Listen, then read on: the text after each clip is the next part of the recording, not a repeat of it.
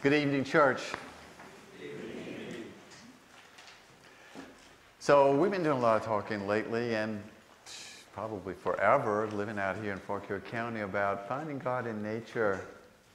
I love looking for God in nature, and you know, we can find messages from nature. It sort of depends on how we receive it and how we observe it. Well, for the past several days, there's been this cardinal, this beautiful cardinal, especially in the morning with the sun, the morning sun on it. There's been this cardinal who's been tapping on our window, tapping on the bedroom window and then on the dining room window below it. And, you know, it's been going on for 3 days. And I think at first I was a little annoyed, and then I thought, wait a minute, maybe this cardinal wants to be my friend.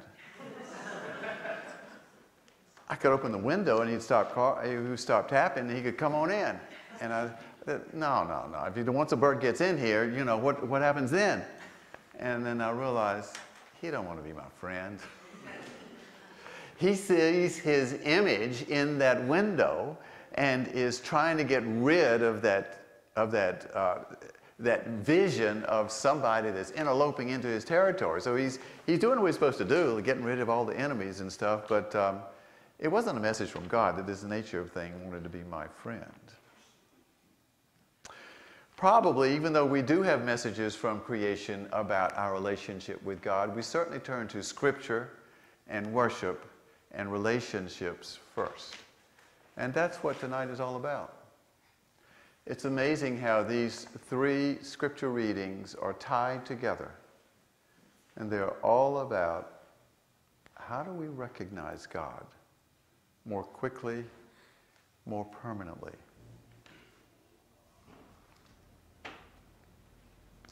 In that Exodus passage, the key quotes are these. After having described what God is calling the people of Israel to do, namely to get ready to kill a lamb, goat or sheep, cook it, roast it, put some of the blood on the lintel, the doorway. The angel of death will pass over. God gave those directions to those people of Israel who were in captivity in Egypt in a way to prepare them to be led into freedom. And this was the first step. And of course, the Passover is the key theme because this became the Passover, the ritual, the worship of the Jews. And the quotes are this: "This is how you shall eat it, your loins girded, your sandals on your feet, and your staff in your hand. And you shall eat it hurriedly. It is a Passover of the Lord." The message is, don't sit down and enjoy this meal. Eat it, be strengthened, and get ready to go. And the other quote is this: "I will pass over you, and no plague shall destroy you when I strike the land of Egypt. This day shall be a day of remembrance for you." And it was, and it has been, and it is the most important celebration of the Jewish people, that of Passover. So 3 things are cooking there. One is God is saying to the people, get ready. And God gave specific instructions, as the Scripture tells us. But God is also saying, don't hang around. I'm asking you to do and to follow Moses, to follow God's lead into the wilderness and into freedom. And finally, he says, don't forget this event. Remember it. Bring it up in your imagination. Honor it on a yearly basis. Let it touch your heart and your mind and your soul again and again and again. And that's what has happened.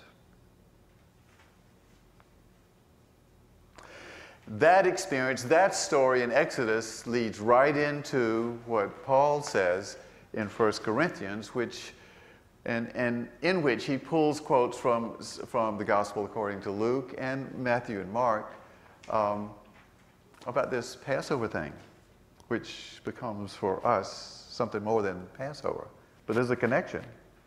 And the two quotes, the quote is this: "This is my body that is for you. Do this in remembrance."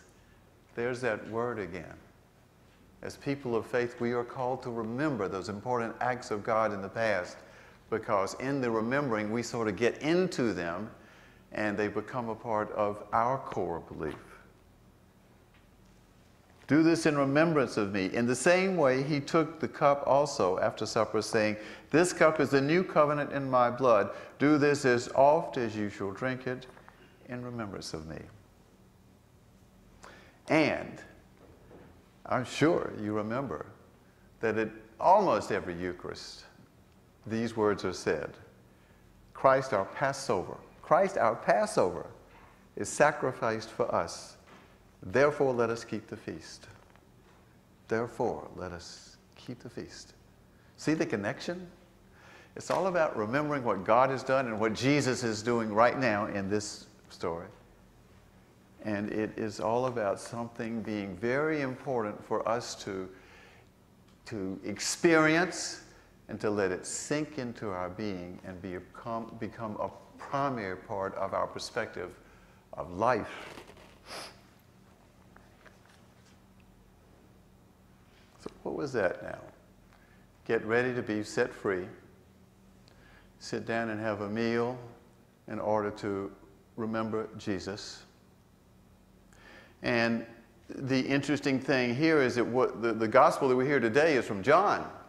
You might have noticed he doesn't say this. And by the way, this is sort of an interesting fact, is that in the other three gospels, it was the Passover meal. In John, it's the day before the Passover meal. But they're still connected, and all four gospels are very important. But in John's gospel, John talks about two other things, two other acts of Jesus that are really important and fits right into this theme. So John talks about foot washing. After the meal has been concluded, which we get from the other Gospels. And then he talks about, or he does, the foot washing. And the quotes are here. "So if I, your Lord and teacher, have washed your feet," and you remember the description. He goes around, has a towel around his waist, washes every disciple's feet, cleans it up, dries it up. "So if I, your Lord and teacher, have washed your feet, you also ought to wash one another's feet." Again, Jesus is doing something and asking us to do the same thing. And that's an important experience we need to have. You may have had it earlier here at St. James or at some other church, or you may not have had it. So let's talk about that.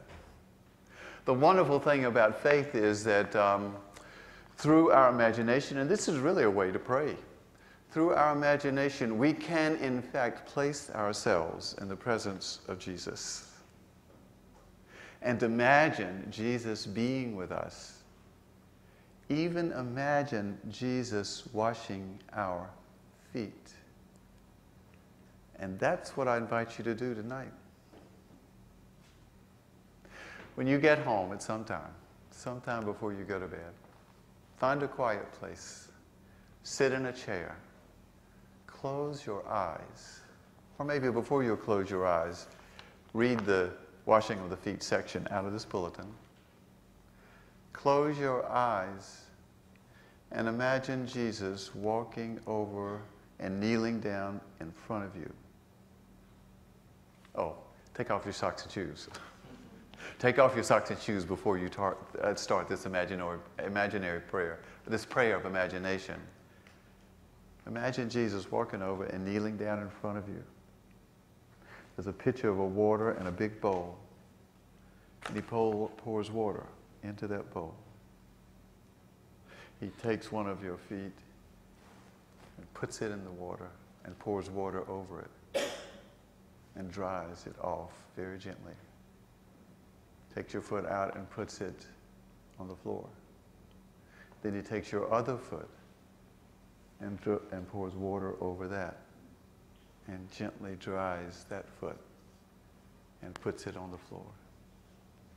And then Jesus looks at you and says, I love you. I invite you to do that tonight. It's important. This washing of the feet has something to do with servant ministry. It has something to do with allowing ourselves to be vulnerable in the presence of God, our Savior. It has something to do with receiving something from God much greater than we can give. And yet at the same time, Jesus is asking us, just as he asked the disciples who received this ministry of servanthood, to do that with each other and do that with others. It's a way in Scripture of lifting up that principle of being intimate in the name of Jesus, and especially reaching out to people in need who look for other people to honor them and to serve them. And finally in John, he gives this other quote, I give you a new commandment, that you love one another. So he doesn't just say love one another. He says, just as I have loved you, you also should love one another. Again, you see the pattern? Jesus lived his life, the Son of God, fully human, fully divine, in a way of making his life a principle, a pattern for our lives. If only we choose to prepare ourselves to recognize it, are willing to move in that direction and not just remain static, and trust that wherever God through Jesus Christ leads us is where we need to be. It's a fascinating message, these three scriptures together. Let it sink into your souls and let it live in your lives. Amen.